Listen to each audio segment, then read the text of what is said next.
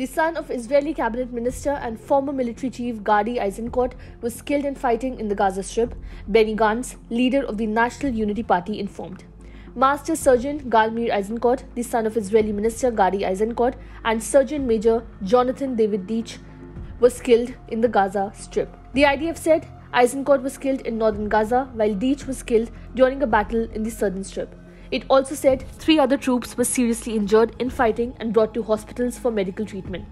Eisenkot is the son of Minister Gadi Eizenkot, a former IDF chief of staff who is now a minister in the emergency government on behalf of Benny Gantz, National Unity Party, and an observer on the high-level war cabinet leading the decision-making in the Gaza campaign.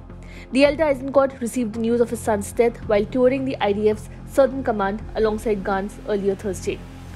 Meir Eisenkot was killed after a bomb exploded in a tunnel shaft near soldiers in the Jabalia camp in northern Gaza.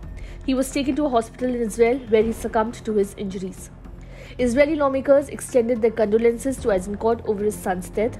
In a statement, Benny Gantz said, "Our hearts are broken. On the eve of Hanukkah, Gal's candle was extinguished," referring to the Jewish holiday of lights that begins Thursday evening.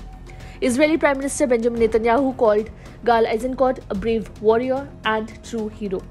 Speaking highly of Gadi Eizenkot's military career, Israeli President Isaac Herzog noted that he had dedicated his whole life to Israel's security, the IDF and the country, and he and his family are now paying an unbearable price. Israel has vowed to annihilate the Palestinian Islamist militant group Hamas after its fighters killed 1,200 people in Israel and dragged 240 more back to Gaza as hostages, according to an Israeli tally.